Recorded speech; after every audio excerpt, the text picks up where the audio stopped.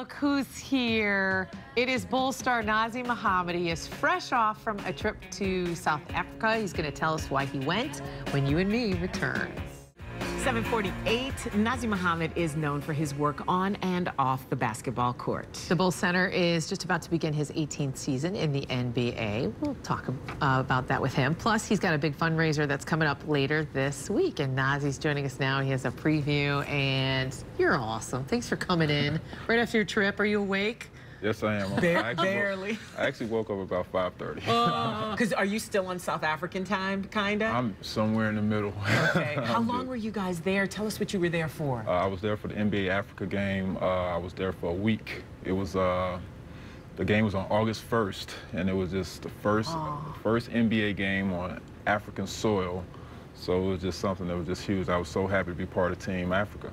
That's really cool because all the players in the NBA who are from African countries played on Team Africa against other members of other teams, correct? Yeah, Team World. So people from all over the world who are in the NBA. So it was just incredible. I saw Paul and his brother, the Gasol brothers went. Gasol brothers. Chris Paul. Yep, Chris from Paul. New Orleans. How was it received? It had to be amazing. The energy out there to be able to see, all of you guys out there. Oh, it was an amazing event. I mean, the league with us players and other people that invited was over 400 people there from the league offices, and it was just, the fans were incredible. It was just a monumentous kind of thing. Yeah, that's really cool. I saw one of the players commented that when he was growing up in Africa, he was like, I wish I could have been able to see the NBA. So it'll be cool to see how this changes over the years, and if the team ever does exhibition games there or actually plays games in Africa, that would be neat. Oh yeah, we had camps, so we also had the top, I think 60 or so boys and top 60 or so girls who play basketball. That's good too. From Africa, and we did different clinics and stuff with them, and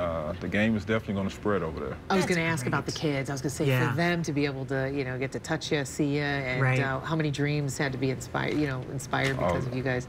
They were definitely excited. I mean, it was just, they constantly just wanted to come up to us and just touch us and things like that. So you had to get used to somebody just coming up to you and just touching you. And, You're not used to that at all, right? Yeah, like, okay, he's real. Now, you've got your big charity event coming up this weekend, and this year it's in support of organizations that fight autism. Yes, it is. It was something I like to change it up every year, and I like to change it up to do things that kind of touch my life. And this year, through friends, autism have touched my life. So I wanted to do something for autism, and we're donating to East of Seal Chicago and Turning Point Autism Foundation. And we just, it's going to be a casino. It's going to be a charity casino gala. Oh, you switched it up this year a little bit. Okay. Where is it going to be at? It's going to be at Galleria Marchetti, 825 West Erie.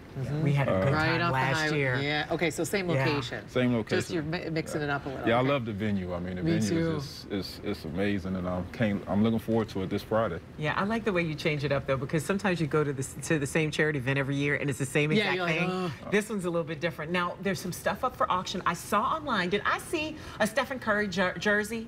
Yes, you did. Okay. Yes, you did. Look at this. It pays to have friends in high places.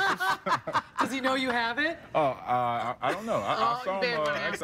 Actually, I saw him a couple of weeks ago in Las Vegas at our BET Players Choice Award, and we talked. But oh yeah, I'm so happy to have that. I have Russell Westbrook's jersey, Kevin Durant's jersey. I'm working on James Harden's jersey. Nice. But we have a lot of other things. I mean, the sponsors really came in, and a lot of people donated great items for the silent auction and our raffle. It's going to be a lot of fun. Yeah, there was some good stuff last year. Tickets are still available, right? You can still get in on this. Yeah, tickets are still available. You can go one of two ways. You can go nazrmohammed.com or allinforautism.eventbrite.com, and you can purchase the tickets. And we still have some VIP tickets available, and we have some regular admission tickets too.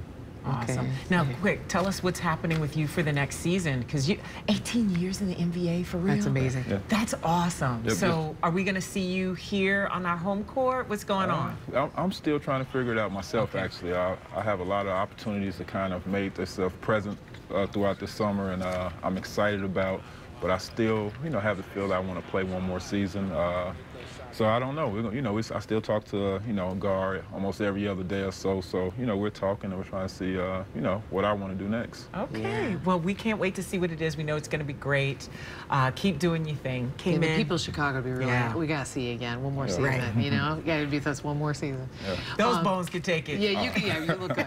All right, the fourth annual Nazr Mohammed Foundation fundraiser will take place again this Friday. All the money raised, as he mentioned, will benefit Easter Seals Therapeutic School and Turning Point Autism Foundation. So please get tickets. Go for information to nazrmohammed.com. It's a lot of fun, stuff. just so you know.